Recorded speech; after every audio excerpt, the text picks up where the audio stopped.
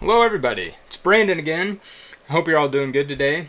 We recently took a look at Zorin OS Core, and it was pretty neat looking. It is a Ubuntu based distribution, I believe, and it has a really nice looking theme, really clean, really polished, and it got me curious about the Lite edition of it. So I went ahead and installed that on my virtual machine here, and we're going to just go over it real quick. Now, this Lite version of Zorin OS uses the Xfce Desktop, which some of you might be familiar with. Back whenever GNOME 3 first came out, and I hated it, I switched to Xfce for quite a few years, and it works fine. But I eventually switched back to GNOME as GNOME improved. But they've done a pretty good job making this look almost pretty close to what their Zorin OS Core looks like. And you can check my other video on that to kind of look at it. This theme is very similar. You can obviously tell the file manager, this uses the Xfce one. It's called like Thunar or something. I don't think it looks as clean as the GNOME Files file manager. But it comes with the exact same software application for installing programs. It comes with the same Flatpak support built right in, so it's really easy to go ahead and install pretty much anything you're going to want. And let's see, it comes with the LibreOffice ready to go when installed. It all looked good, looks nice. It comes with Firefox by default. I would probably install something else like Chrome, which you can find online. And we kind of went over that in the other Zorin OS video. And it has the Zorin appearance. It does not have as many theme options as the core version did, but it does have these two, which is fine. The default for me is probably good. You can kind of change the theme colors and everything to give it a little different look. It has a dark mode throughout, which is really nice. And so the reason I was interested in the Lite is because a lot of people that watch this channel here are obviously interested in Chrome OS Flex because they probably have an older laptop where Windows just isn't cutting it anymore. But one thing I've noticed is just look at the comments for all my videos, how many people want to use Chrome OS Flex, but they want to use Linux everything on it, you know. I want to try this Linux app, that Linux app. And as you've seen on the channel, we've been able to get a lot of that stuff to work, but it's not optimal. At the end of the day, Linux apps work better on Linux.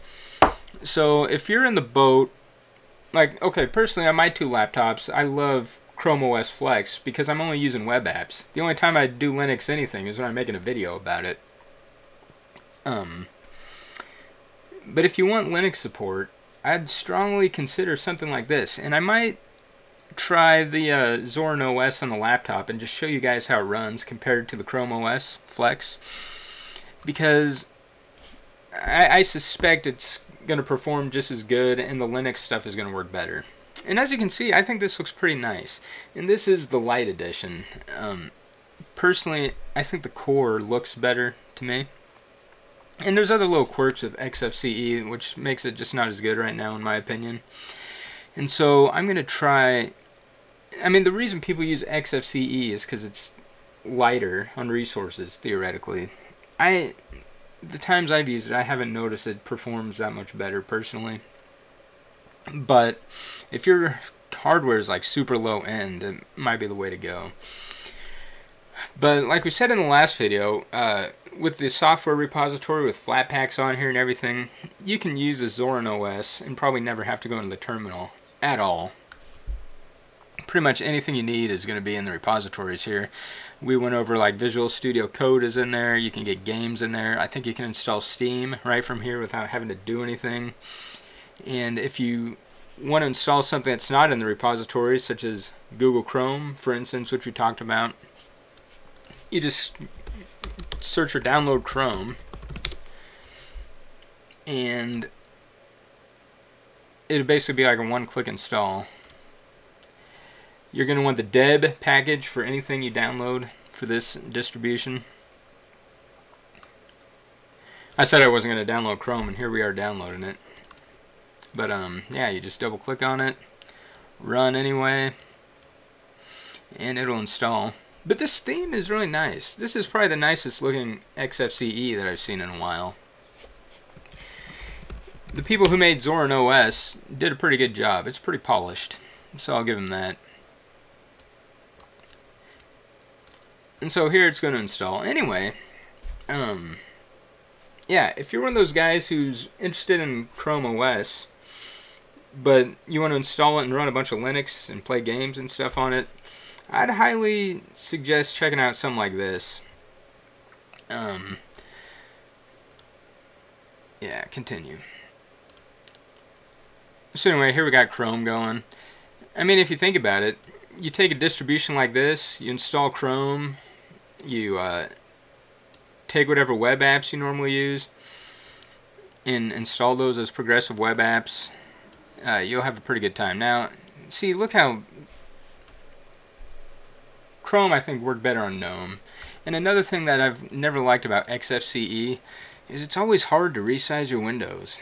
Like, despite the lagginess here, which could be the virtual machines problem, I always have troubles on Xfce getting the little cursor to give me my corner here to resize a window. That's something that's always annoyed me about Xfce. And so, if your computer can handle it, I would suggest trying the Zorin OS Core versus Lite. If your computer just can't handle Core, then Lite is something you can do. But there's little things in Xfce that to me are annoying. The window resizing thing is the biggest one. I've always hated that. I almost forgot about it until I started testing it right now. But yeah, so that's the deal. I'd say go ahead and give this a try. If you guys want to see it, I will install this on a very low-powered laptop and see how it runs and show you all. And, oh yeah, if there's any other Linux distributions you want me to take a look at, go ahead and let me know. Somebody suggested something called Ubuntu Web. I couldn't get it to run in the virtual machine. I've tried both, well, I tried two different ones and I couldn't get it working. Maybe it'll work on actual hardware. I don't know. The premise to it doesn't sound that interesting to me personally. It's kind of like a Chrome OS thing based on Firefox. I don't like Firefox, but maybe you do. Maybe I'll see if I can get it working. But anything else you want to see, you guys just let me know. I'm happy to test all this stuff out for you because it's kind of just fun for me. But yeah, if you have any questions, say so in the comments. It'd be cool if you subscribed and liked the video. And other than that, I hope you all have a good day. Bye now.